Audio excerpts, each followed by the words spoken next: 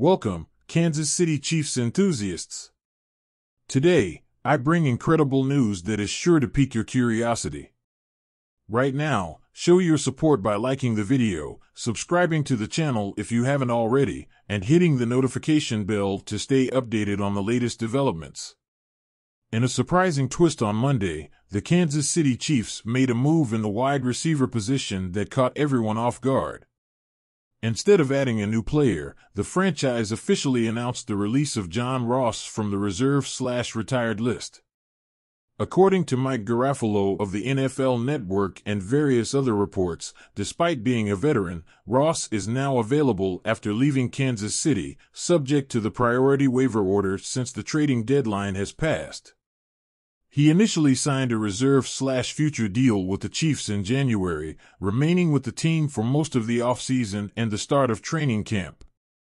However, on July 26, it was revealed that he had been placed on the reserve/retired list.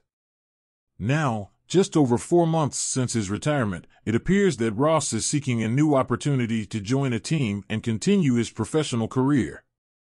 In 37 regular season games, Ross amassed 62 receptions on 143 targets, totaling 957 yards and 11 touchdowns. His most successful seasons were in 2018 and 2019, scoring 10 touchdowns and accumulating 716 yards as a member of the Cincinnati Bengals. In addition to his time with the Chiefs, Ross also played 10 games for the New York Giants in 2021.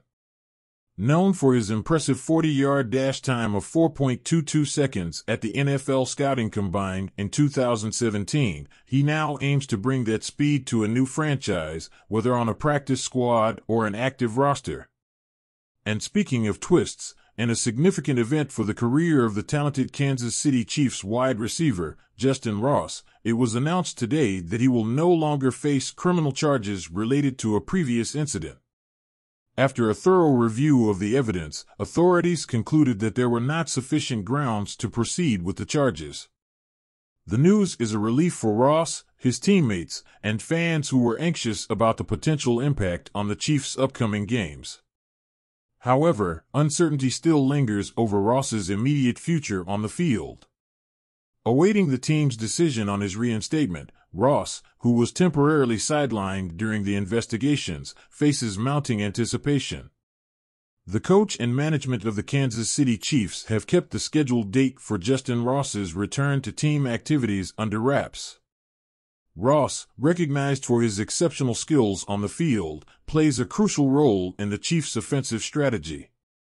The temporary absence of the player has sparked speculation about how his return could influence the overall performance of the team.